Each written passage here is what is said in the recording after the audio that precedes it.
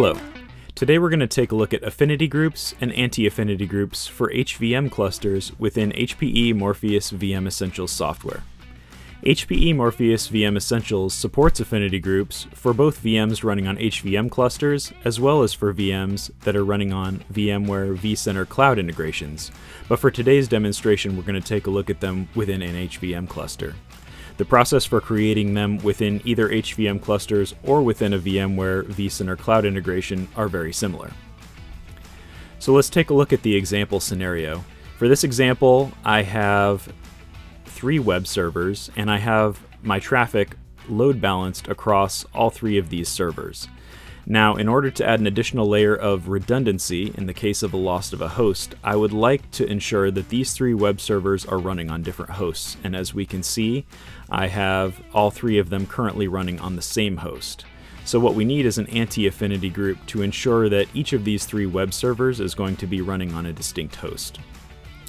For a second example, using an affinity group, I have a multi-tier application. So here I have a web server, I have my database, and I have my application server. And I want to ensure that these are all 3 running on the same host in order to maximize performance of my application. So in this particular case, I'm going to need an affinity group to ensure that those 3 workloads continue to run on the same host. And as we can see, we have the opposite situation here with the 3 workloads running on distinct hosts. So what I need to do is create one affinity group and one anti-affinity group. So let's take a look at how that's done.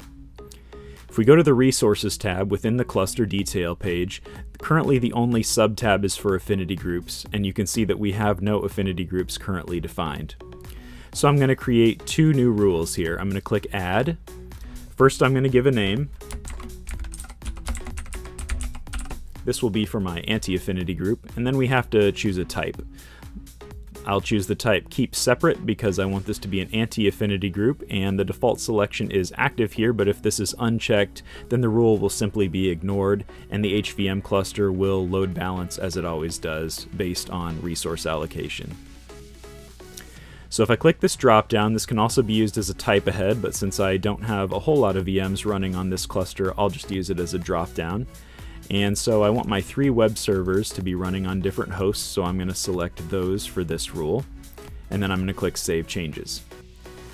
And then I also want to create one more rule. This is going to be my affinity group. And this time the type is going to be Keep Together, and once again active, and I will select the 3 servers that apply to this rule.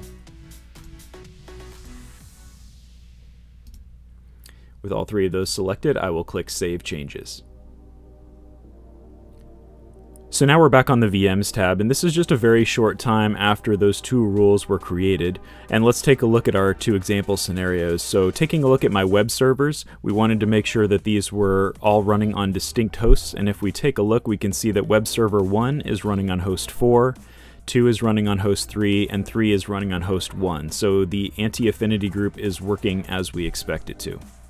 If we take a look at our multi-tier application, our web server, our database, and our app server, we wanted all 3 of these to be running on the same host. And if we take a look in the host column, we can see that all 3 of these are now running on host 3, which is going to ensure maximum performance for our multi-tier application. Thanks for taking a look at affinity and anti-affinity groups with me today within HPE Morpheus VM Essentials software. Thanks. If you want to learn more, click this link on the bottom left to take you to the HPE.com page where there's a lot more content. If you want to learn more about HPE Morpheus VM Essentials, click on the playlist on the top left. And be sure to subscribe to the channel. Thanks for watching this video.